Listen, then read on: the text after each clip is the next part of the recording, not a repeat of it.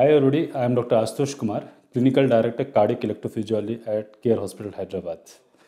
Electrophysiology means rhythm disorders. So today I have come to discuss something called arrhythmias.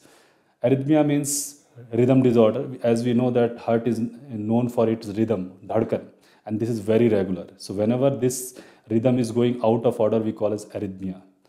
And this arrhythmia, we can say the heart beating, which is most of the time the area of interest of a lot of persons, that what is the normal heart rate. So we should know that when the baby is in the 22nd day of the mother's womb, it starts beating and it beats throughout the life till the end. So beating when the baby is born, it is almost 140, 150. And when the person grows to the age of 80 and 90, it may drop to 50 and 60 also.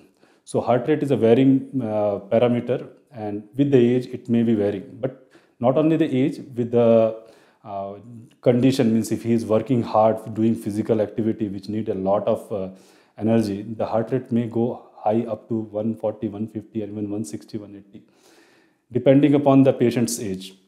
Now, what is the arrhythmia complaints which person should look for, whether he has to go for a arrhythmia specialist, or you can say heart rate specialist or electrophysiologist? So number one, palpitation. If the person is getting on and off palpitation, means heart beating, which he was not aware, now he is getting aware that heart is pounding very fast, and on and off it is coming unprovoked.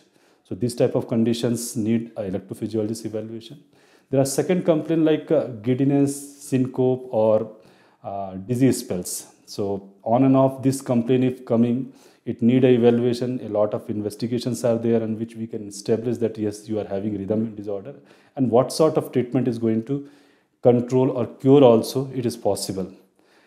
Thirdly, there are some conditions in which the heart rate will go very fast and all of a sudden it may stop the heart circulation. We call it a cardiac arrest. So this type of thing, if it happen in the family, it need a electrophysiologist or cardiological evaluation from rhythm disorder point of view. Coming, what are the treatment available? Yes, treatment point of drug, when the heart rate is going very fast, we should always give some medicines which will control. Second is we do the EP study, we establish the electrical abnormality, and after that we can cure by giving the RF ablation.